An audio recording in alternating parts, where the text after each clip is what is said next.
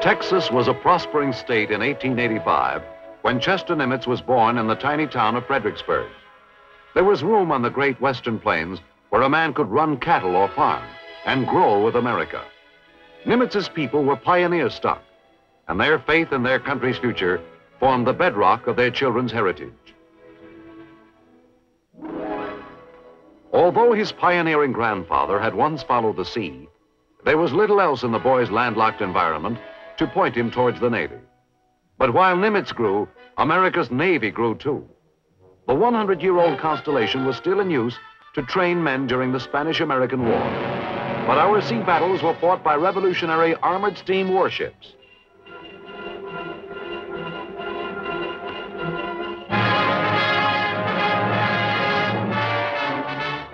There were many spokesmen for the new Navy, not the least of them Theodore Roosevelt. Ours was still a young country, and it was a two-ocean country. The Navy, which had sent the Spanish fleet to the bottom, was necessary to our defense and to our future security. The year Teddy Roosevelt entered the White House, young Chester Nimitz entered the Naval Academy. The future fleet admiral had never seen an ocean when he journeyed east. But like all young men away from home, he soon became accustomed to his new environment. He learned the Navy from the keel up and grew to love the tough and demanding life he shared with his fellow midshipmen. The physical training was as rigorous as the bookwork. At a school where the traditions of Jones and Decatur, Porter and Dewey governed a midshipman's life.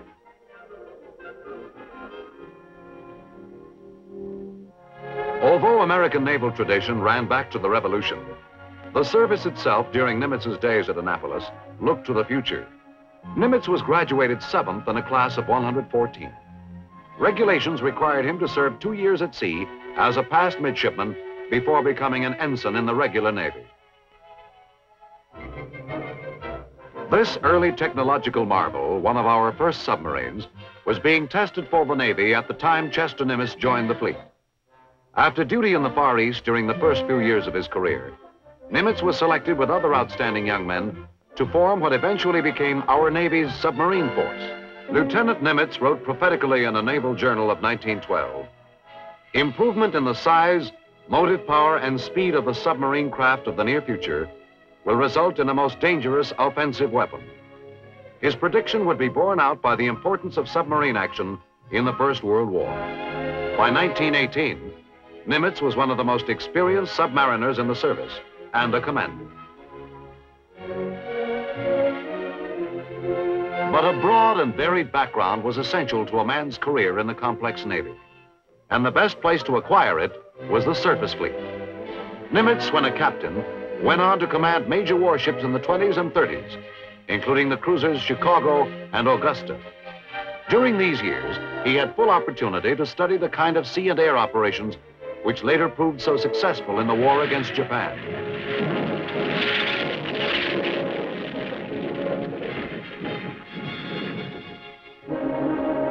In these same decades, the Japanese constructed one of the finest fleets the world had ever seen.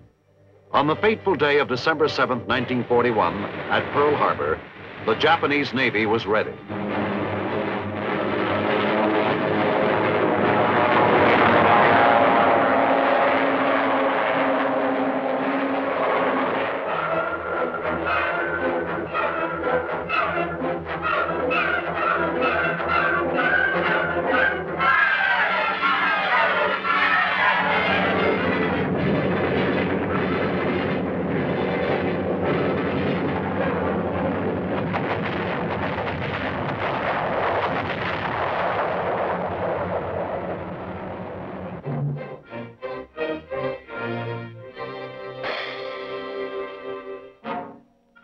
The flames had hardly died before Chester Nimitz was called from a desk in Washington to take command of the Pacific Fleet. It was a dark time and a formidable task. It would take a man of vast experience and vigor to bring both hope and victory out of wreckage and chaos. It would take a Nimitz. The Japanese quickly followed their surprise success at Pearl Harbor with territorial grabs across the Western Pacific as American forces fought and lost against overwhelming odds.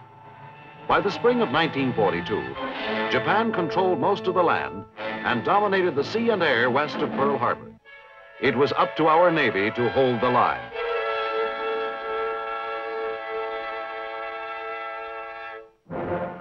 But if we underestimated the Japanese, they also underestimated us. When they disabled the cream of our fleet at Pearl Harbor, they did not realize that we could recover so quickly.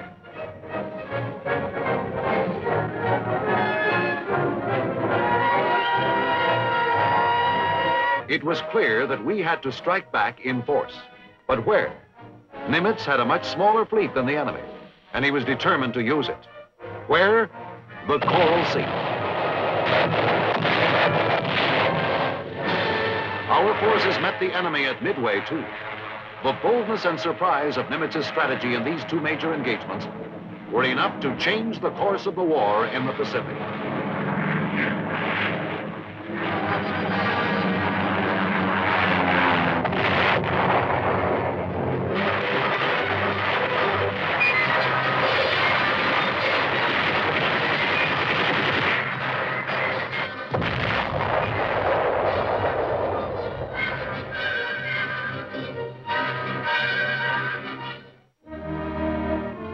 The Battle of the Coral Sea and Midway were our first decisive victories. Nimitz expressed the gratitude of the nation when he decorated many of the Navy pilots and sailors who had helped turn back the enemy.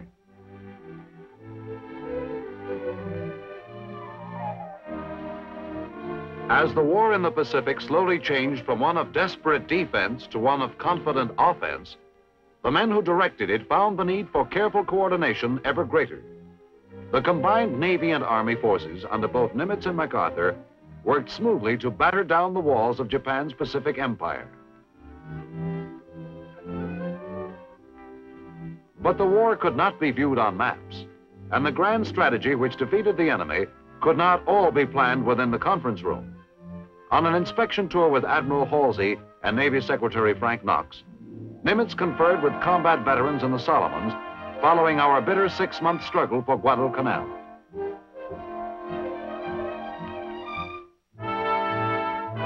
On Kwajalein Island, Nimitz inspected what was left of Japanese defenses. After the American fleet and ground forces had hit the island, wrecked equipment and fire-scorched beaches told the story of our success.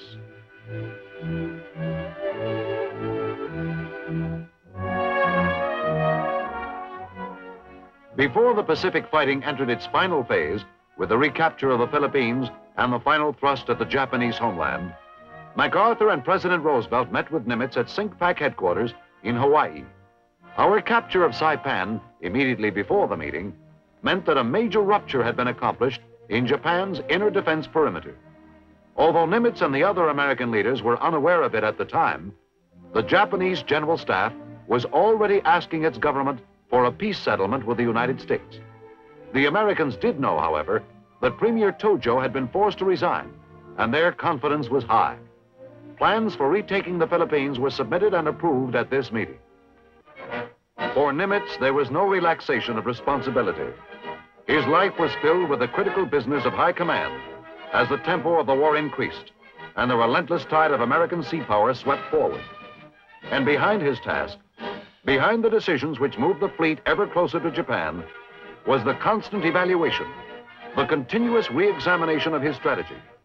Under his direction, Halsey, Spruance, Turner, and others used their forces with masterly precision and deadly effect, setting the pace for subordinate commanders.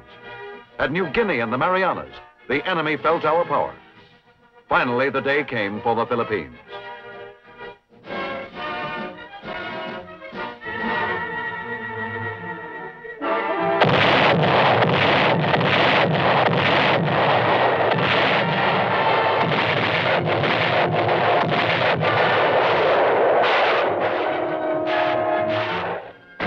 The decision of Nimitz and MacArthur to skip the southern Philippine Islands paid off. And on October 20th, 1944, American soldiers stormed the Leyte beaches.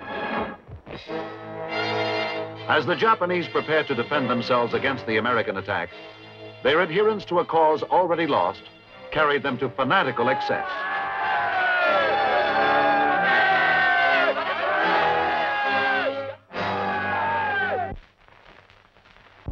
few men on either side realized that the Leyte Gulf action, hoped for by Nimitz and earnestly sought by Halsey, would turn into one of the most far-reaching naval engagements of all time.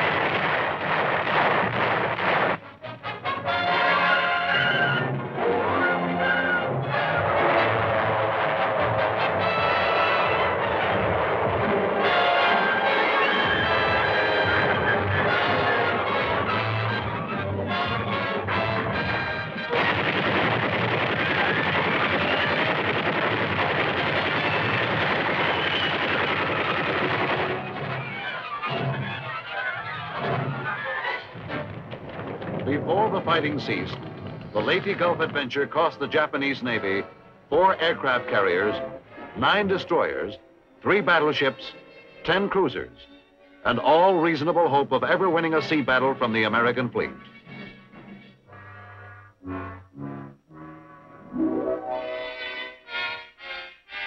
For some of our men, too, Leyte Gulf was the last fight. Many brave Americans who died in this action were honored at sea by their comrades.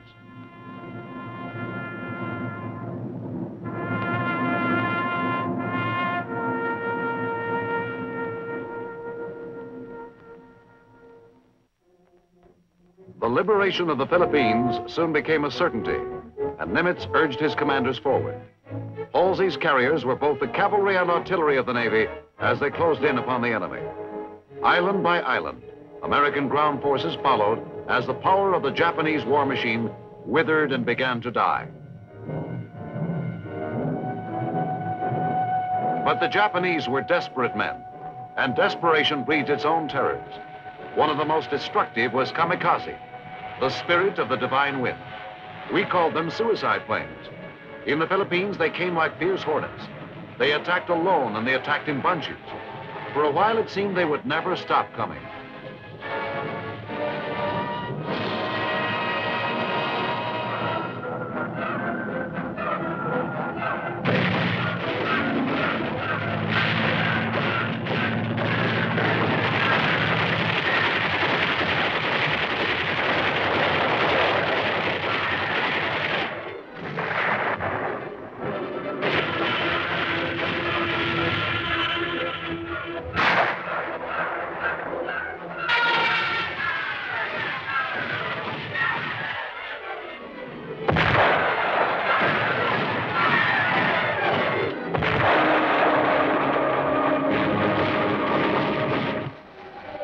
Just before Easter of 1945, Nimitz's ships hit Okinawa.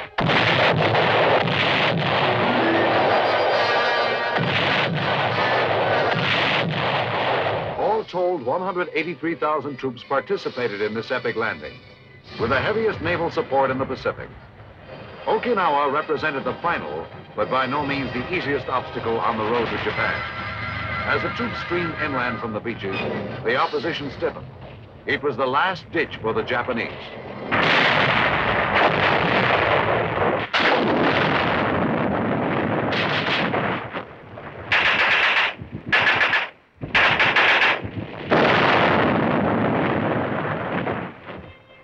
American casualties were high at Okinawa. But for men who had carried their strength and their faith so far in the 3½ years since Pearl Harbor, victory was now in sight. Okinawa became the death rattle of the Japanese resistance. With one last convulsive effort, enemy pilots drove their deadly planes at our fleet, but we were ready.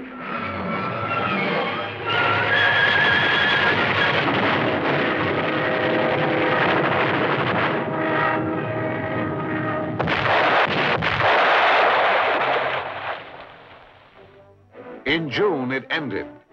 4,000 enemy aircraft had found their graves, and the only fire in the skies now came from the setting sun. Nimitz went ashore at Okinawa to view the remains. The hope and confidence which had been born at the Coral Sea and Midway during the dark and doubtful days of 1942 were here fulfilled. These were the men who had suffered the hardships of Guadalcanal and the frustration of New Guinea, men who had brought in ringing victories in the Philippines and on the tiny island of Iwo Jima. This was their final triumph, Okinawa, the doorsill of Japan.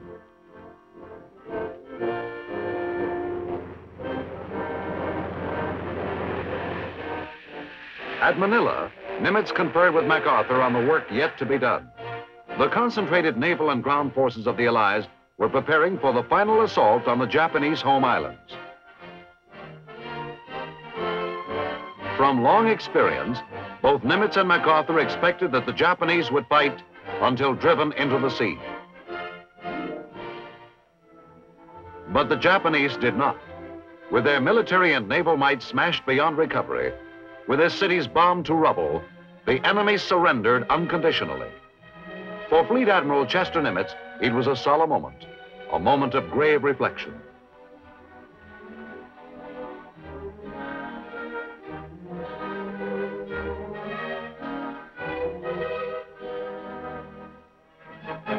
Upon his return, a jubilant nation greeted him. A day was named in his honor, and the whole city of Washington turned out to say thanks. Crowds jammed the streets to get a glimpse of the man who had done so much to bring them victory.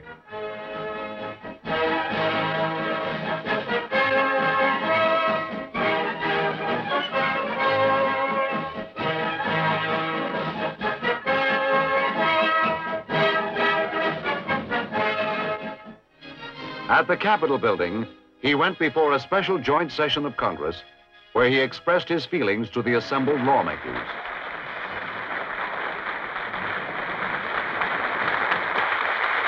I am sensible of the fact that I do not come here as an individual, and I acknowledge at the outset that I am here only as a representative of the brave men who fought under my command in the Pacific. Some of them are here with me today.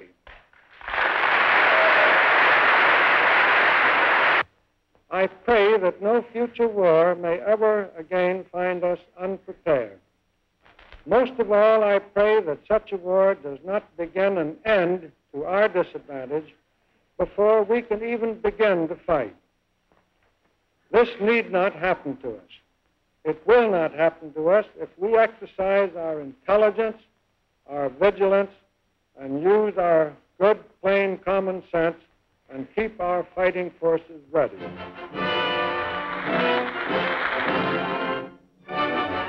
The Admiral's welcome had its lighter side when he smoked the pipe of peace before beginning his new role as America's post-war Chief of Naval Operations. From Admiral Richard Byrd, the new chief received a briefing on the 1946 Navy expedition to the South Pole.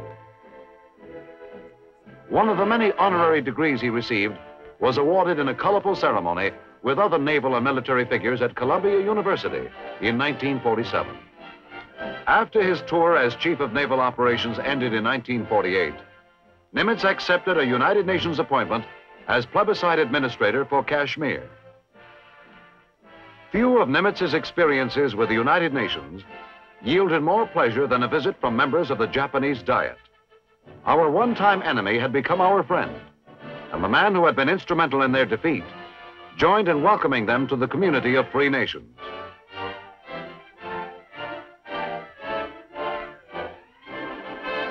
In 1951, Nimitz was still not ready to relax. After he resigned his United Nations post, President Truman appointed him chairman of a special commission on internal security.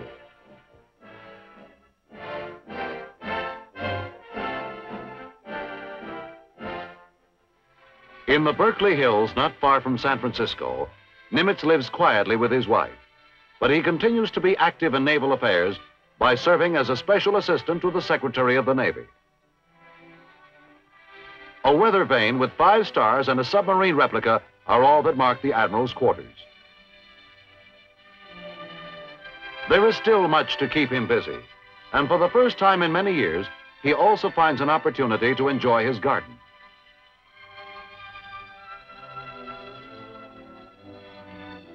Nimitz is still bound to the sea and to the great American naval tradition. His contribution in strategy and leadership will be long remembered in the Navy, and his personal example admired by all men who follow the sea.